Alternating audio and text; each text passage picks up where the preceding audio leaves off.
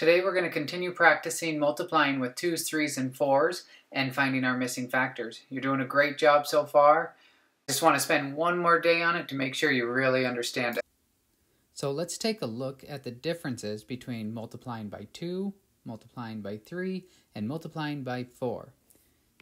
My first step when I'm multiplying by 2, I'm going to notice that I have a factor of 2, and then I'm going to look at my other factor, which is 6, and double that. So what doubling means is adding 6 to 6, and 6 plus 6 equals 12. Another way to look at this would be, notice I have two groups of 6.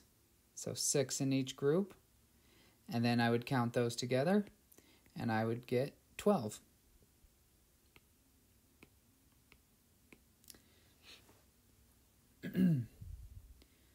So when you multiply with 3,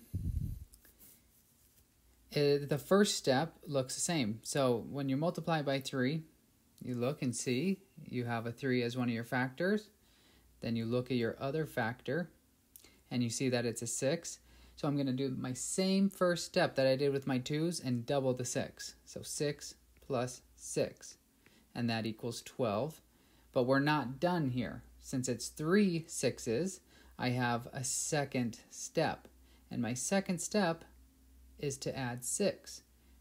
And when we add together our two numbers, we always start in our ones place. 2 plus 6 equals 8, and 1 plus 0 equals 1. Another way to look at this one is, I see that I have 3 as my first factor, so that'd be 3 groups. And I have 6. 6 is my other factor, so I'd put 6 in each group. So I have 3 groups of 6, and then I would count those all together, and I would get a product of 18.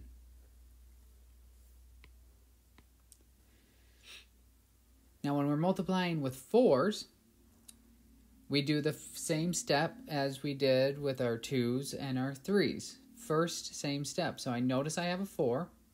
So I'm going to look at my other factor. And my first step is to double the other factor.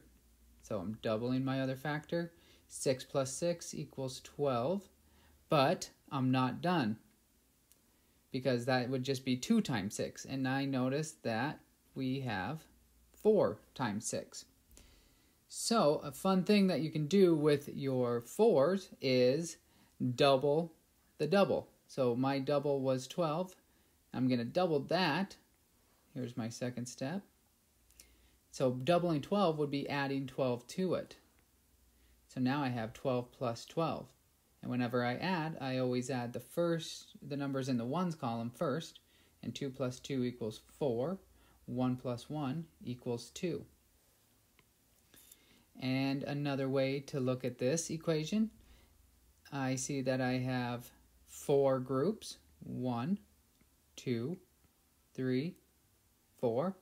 And I have 6 in each group. So 4 groups of 6. And then I'm going to count those all together.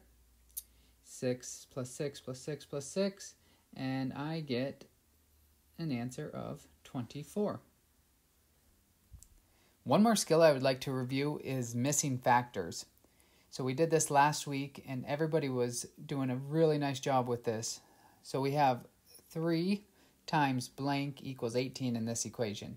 So we have one of our factors and our product. We are missing a factor. So whenever we are missing a factor, we're going to take the factor that we know, and we're going to count by that until we get to our product. So we know we have a factor of 3. I'm going to find 18 on my number line, and I'm going to count by 3. So I have 3, 1, 2, 3, 6, 1, 2, 3, 9, 1, 2, 3, 12, 1, 2, 3, 15, and my last jump would be to 18.